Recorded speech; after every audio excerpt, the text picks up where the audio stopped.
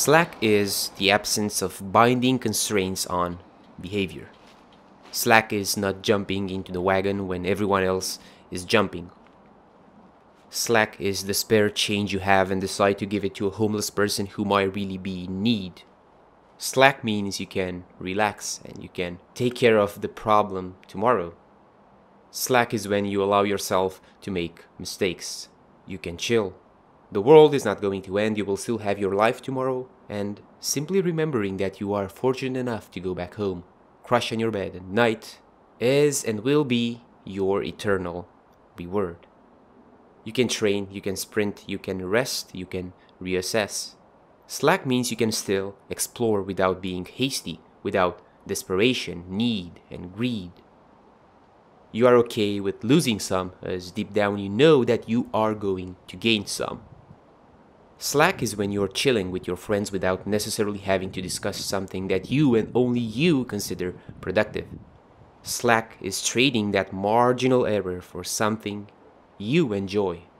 Slack is the hoodie you put on when you're at home, or when quickly going out on a cozy Saturday to buy a pack of cigarettes and you end up with a random friend puffing one on the sidewalk.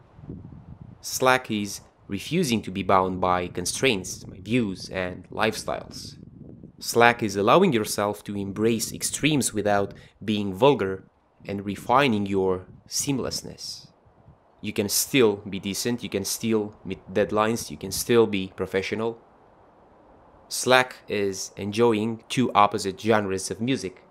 You're a slacker if you choose not to deploy your maximum effort. But you still have that room only you know about, that space to push the pedal if you want to. But you do not push the pedal. You slack off, you go out and drink your coffee, you have a nice talk.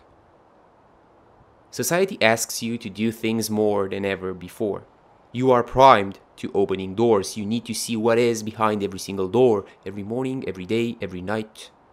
You need to keep yourself up to date. You need to prove you are not like them while still being on the same boat. Slack is ditching all of that and going into the woods, or simply staying outside and watching the sun while everyone else is working. Slack is not knowing what the others are doing, but also dissecting their every move on a macro scale. The academia does not allow room for slack. School teaches us that we need to stay on a career path, we need to work, we need to fear failure, we need to be serious. You need to have that piece of paper, that credential. A typo is yet one more brick I can use to discombobulate you when analyzing your well-crafted resume and interviewing you like the open book you pretend to be. And if you are not going to protect your slack, you're going to lose it. Remember, if you have free time, someone will find something for you to do. So, protect your slack. Stop trying to show people the person that you want to be. Otherwise, you're bound. You are in chains. You're on a train you will never escape from. You need to post everything. You need to update everyone. Your cash is already planned. You already know what you want to do, where you want to go. And in life, we are primed to trade.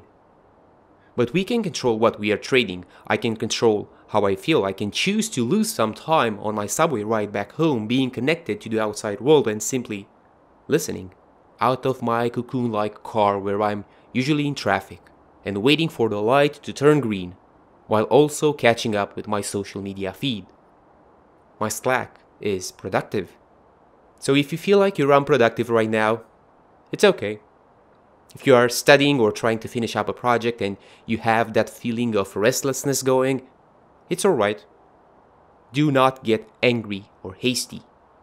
But instead, pack your bag, go home, take a shower, drink your tea, and play your game. Slack allows you to do it. Be willing to let it go. The day will still be yours tomorrow.